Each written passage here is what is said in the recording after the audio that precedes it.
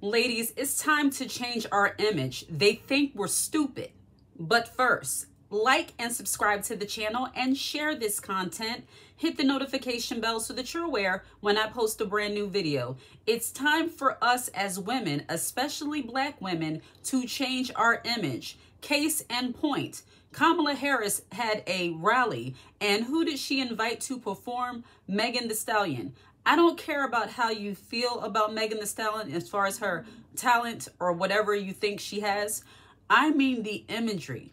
As women, especially Black women, I'm going to talk to us for a little bit. We have displayed this imagery that all we consist of is bundles of hair and ass meat, and that is not who we are. I'm sorry, I had to say exactly what it is. We are more than just the backside. We are more than just, the women that, can twerk and bend over. We are women of substance. And I think as women, as we begin to lean more into our femininity, into our spirituality, into our understanding of what a woman truly is, I think we need to forego the imagery of the city girl concept. I'm not saying that you can't be that girl in your everyday life. I'm not saying that you can't have moments of sensuality and show that in your house, with your husband, with your man, by yourself. But what I'm saying is that it's time for us to forego that imagery that all we consist of is twerking and tweaking and acting crazy. A lot of times when we carry ourselves that way, that is the way other cultures will treat us. Why do you think a lot of these politicians, when it comes time to, get the Black vote, they resort to getting rappers, entertainers? But when you look at other cultures and when you look at speeches they give, these TED Talks and these different type of conferences they'll have, they don't invite entertainers that are going to bend over and flip their backside all which way. They invite renowned speakers, political activists, and all these different types of people. But when it comes to us, they will go and get the Meg Thee Stallions, the Amber Roses, and whoever else. And I'm not saying the Cardi B. I'm not saying these other people that they're not worthy of having a voice too, but why them? When it comes to us, why did they choose them? And I think sometimes as Black people, I'm going to speak to us for a little bit as Black women, we don't understand what's in plain sight. We don't see what's in plain sight. They're saying that we're stupid. And I think when we realize that, we will work harder as a collective to change our imagery. When you're speaking to me about something as serious as politics or anything else for that matter, I don't need a reference to a rapper of some sort in order for me to understand what you're saying. And this is the reason why I speak to women about femininity and the way they carry themselves as women.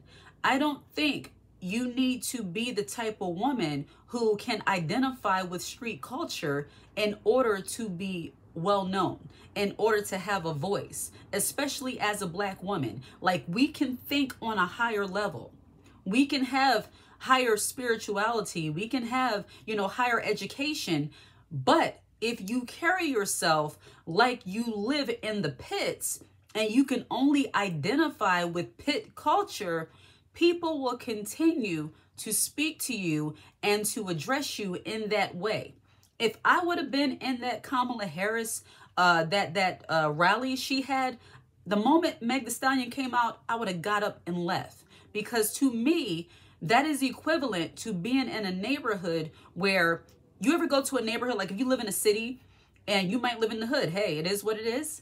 And in other cities, when you go like to different shopping malls and centers, you see they're building up a new Whole Foods. They're building up a new Giant. They're building up, these, moms, these organic markets. But then you come into the hood and what do you see? Liquor store, daycare, hair supply store. Liquor store, daycare, hair supply store. Liquor store, market, daycare, hair supply store. What is that telling you? What is that saying? It's like that subliminal messaging. Like, we have to really, talking about being woke, It's time for us to wake up.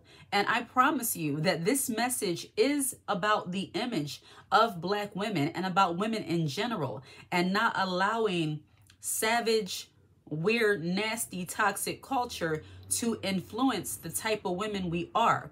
Even, who is that? Sexy Red.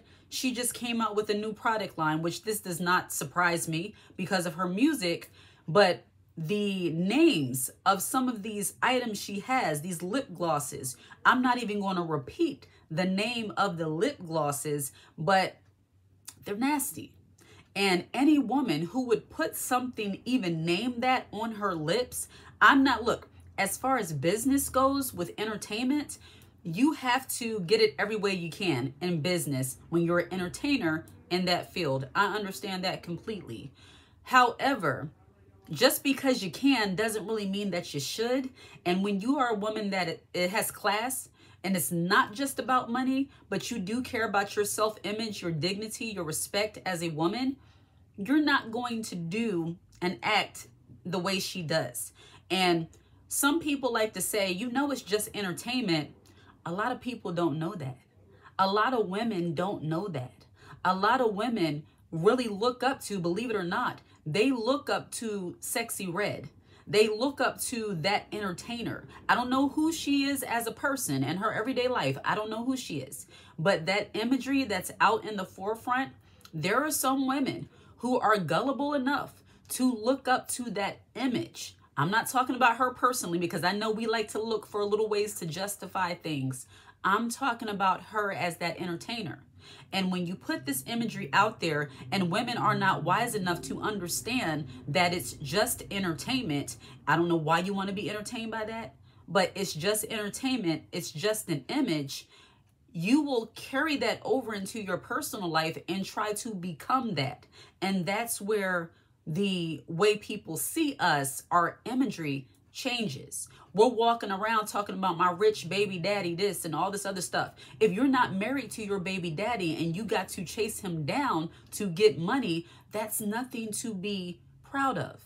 And I'm just saying that to say that don't let this culture jade you. And talking about being woke, I don't believe the whole woke thing, but being woke really is knowing when somebody is playing in your face. And I think as Black women, it's time for us to wake up and realize that many people are playing in our faces, and we're playing right into it. Where we have that, they don't mean no harm, they just trying to be in the culture. No. A lot of our culture, especially Black culture, I'm going to say what it is. It's trash. A lot of it is trash. African-American people, people of color, we have done a lot of great things. And instead of highlighting those great things, what is happening, especially when it comes to women, everything that is negative, hyper provocative about women is being hyped up. And the things that are being done that women are actually being more classy, more gracious, they're marrying, they're taking care of children, they're doing these different things, those are kind of on the back burner. Nobody wants to hear about that. But, she's divorcing her 5th husband, taking him to court. We want to hear about that. How did you fight the power? By being on the front lines and fighting for this cause. Like, that's what they want to see for us.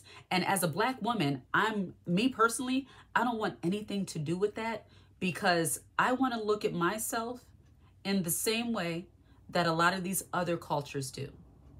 A lot of these other cultures, especially the women, they look at themselves as dainty, beautiful little flowers that don't need to deal with all that disgustingness, filthiness, toxicity, and overly masculine behavior. They let the men be the men and do all that dirty work, and they're home, being soft, raising children, quietly, gently, building up their businesses. A lot of these wives who are married to these high power men, a lot of times you don't even realize that they have their own things, because they're just the eye candy. You'll see them on their arm, and then you do a little research on the wife. She got her own business. She's a mother. She's home, just quietly winning, while we're out here being entertainment for people who don't like us anyway. It's time for us to change the imagery as Black women. And I know I said a mouthful, and my channel, I will always reiterate this. This channel is all things woman. So it's for every type of woman, not just Black women. But sometimes I will speak directly to us because I am passionate about us specifically changing our imagery since society is so adamant about keeping us in this imagery where we are looked at as the provocative symbols. We are the warrior women. We are the ones who can bear all, take all, deal with all, and we will make ourselves look messy for any dollar amount that you will offer. It is time for us to change that imagery. And I am very passionate about that, and I make no apologies for it. So, if you watch this video until the very end, put the high heel emoji in the comments section. I absolutely love to see it. And I have a book, How to Be a Feminine Woman, the Blueprint. If you are interested in that, I will leave the link in the description box below. Ladies, it is time for us to change our image, especially as Black women. You have other cultures who act and deal with the same things, but let's be real. We're not going to be naive, and we're not going to pass the buck and say they do it too. But who's being more exploited when it comes to these things? It is us. And it's time for us to change that. All right? Take care. Hit the like button and share this content. I know it hurt, but this is the truth. And we do truth here in a feminine, classy way. Take care.